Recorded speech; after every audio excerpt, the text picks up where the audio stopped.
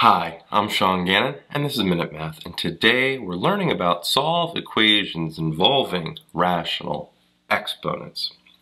Minute Math, when you need help you use Minute Math. So we're going to start off here with a definition of rational exponents. A rational exponent indicates a power in the numerator and a root in the denominator. There are multiple ways of writing an expression, a variable, or a number with a rational exponent. A to the m over n power is equal to a to the 1 over n power all to the m power, a to the m power all raised to the 1 over n power, the nth root of a to the m power, and the nth root of a all to the mth power. Okay, oof, a lot there. So let's go dive into an example here with evaluating a number raised to a rational exponent. So we have number 1 here. We have 8 to the 2/3 power. Okay, well, how can we write that using our rules? Well, 8 to the 2/3 power is the same thing as saying, well, 8 to the 1/3 power all squared, right? And then to the 1/3 power, what's 8 to the 1/3 power? The third root, right, of 8 is 2. So we have 2 squared, and 2 squared is 4. Not too bad, okay? So we'll start with baby steps, and we'll keep working our way up. Let's try another one. This example here, we have an equation including a variable raised to a rational exponent. So we're going to solve this. We have a variable rational exponent, 5/4. Okay? All right. Well, how do we do this? Oh, sorry, and it's equal to 32. There we go. So we want to solve for x. Well, how can we do this? Well, watch this. We have x to the 5/4 power. What if we raised both sides to an identical power? We're allowed to do that. So we take x to the 5/4 power, and we raise it to the 4/5 power. And we do the same thing with 32. The 4/5 power. That means our rules of exponents, 5/4 times 4/5 is just 1. So we have x to the first power, or just x here. And now we have 32 to the 4/5 power.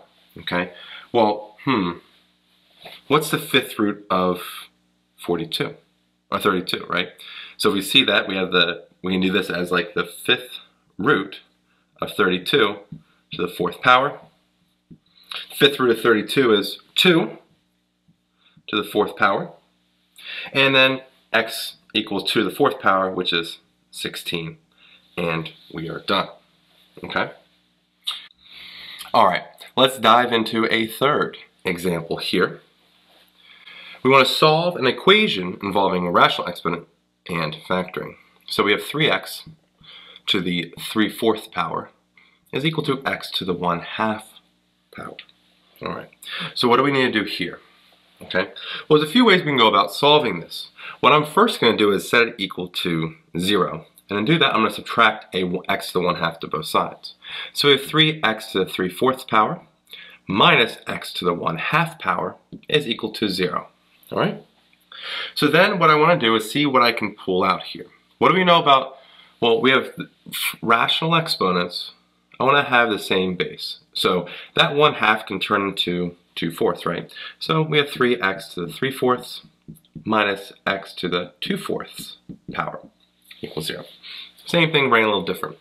Now I'm going to pull out an x to the 2/4 on both sides, both parts. So if I pull out x to the 2/4 here, I'm left with 3x to the 1/4 power minus 1 here equals 0. And now we can do what we've done before. We have two different parts that are multiplied that we can set each individually equal to 0.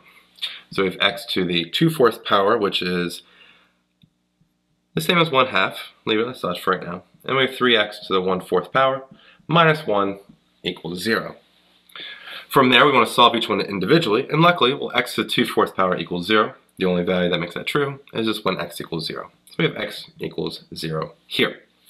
The other one, we add 1 to both sides. So we have 3x to the 1/4 power equals 1.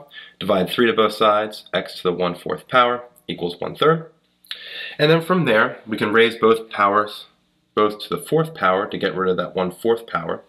Okay, so we have x by itself, and then 1/3 to the 4th power. Well, 4th power to the 3 in the denominator makes it 81. So we have 1 over 81, right? Because 1 to the 4th power is just 1, 3 to the 4th power, 81. So x equals 1 over 81. So our two values here are x equals 0 and 1 over 81. Okay. Well, I hope this video was informative for you. If so, please subscribe to our YouTube channel and like this video. This helps us make more free math lessons for you. And as always, thanks for watching. Minute Math. When you need help, you use Minute Math. Minute Math. Minute Math. When you need help, you use Minute Math. MinuteMathTutor.com.